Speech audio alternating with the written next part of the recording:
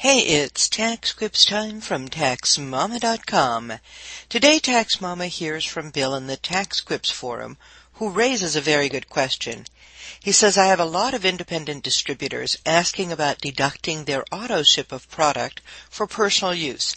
They say that their tax person said you can claim the deduction because you have to be a product of the product, or because that's one of the ways to be commission qualified.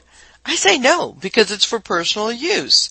I know on cost of goods sold that you pull out items for personal use. There's a line for that.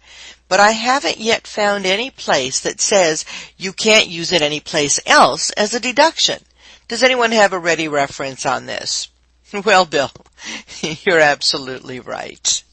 And IRS does pursue chains of multi-level marketing organization members once they find one of their ilk taking fraudulent deductions. IRS also has a tendency to audit all the tax returns prepared by preparers who engage in these practices and to prosecute them, and they love to publicize the prosecutions. So you're making a good call here. Please point your distributors to IRS's audit guide for direct sellers. If you look at the inventory section of the audit guide, you'll see IRS specific statement about personal use. Point that out to them.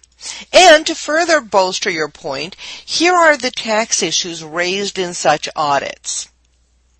Starter kit. How does the direct seller account for the cost of the kit and related items? The discontinued display items. What happens to them? Are they sold at a discount, converted to personal use, or given away as a gift? Other income. For items taken out of the kit and inventory or disposed by sale, where is the income reported, and was the fair market value or adjusted basis used to calculate the income?